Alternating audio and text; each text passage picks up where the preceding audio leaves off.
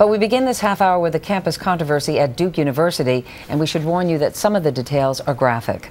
It started as a joke between friends, a female student's list of the athletes that she says she had sex with during her time on campus. But now it is all over the internet. NBC's Jeff Rawson is at Duke with details. Jeff, good morning to you.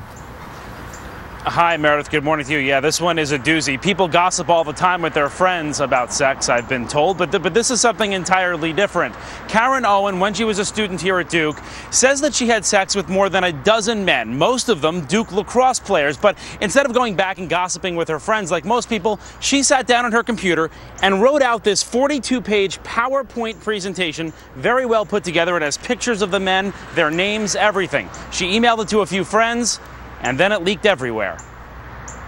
That's her, Karen Owen, these days Duke's most infamous author, and she's naming names, the men who were good and bad in bed. Karen even ranked their performance on a bar graph. We're hiding their identities, though Karen didn't. She wrote it like a thesis. The title, Excelling in the Realm of Horizontal Academics. She writes about her sexual exploits from her sophomore year all the way through her senior year at Duke. She just graduated. Karen calls each man a subject, and sex with them, data collection. She brags about having sex in the Duke library during finals week and in SUVs. But Karen also came off vicious, saying of subject number one, it was over too quickly. Here on the Duke campus, it's the hot topic. It's funny that we know the people on it. Did you read any of it? I skimmed parts of it. It was very detailed.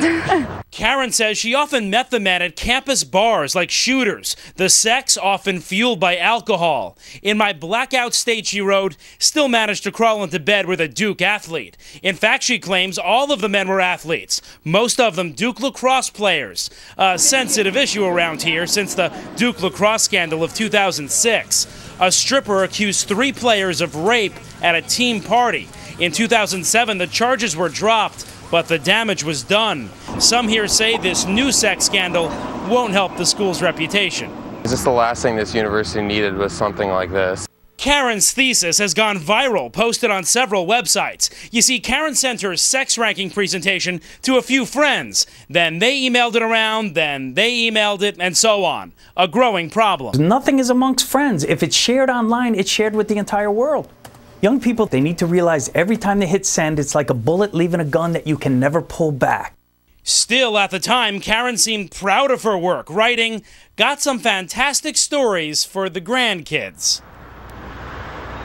But clearly things have changed. While Karen wouldn't speak with us on camera for this story, the website Jezebel.com is reporting that they did interview Karen since all of this came out, and she now says she regrets it and would never intentionally hurt anybody on the list. By the way, Meredith, we also reached out to Duke University. A spokesman from here wouldn't go on camera either, but told us the well-being of their students is their top priority, and they're reaching out to everyone involved. All right, Jeff Rawson, thank you very much.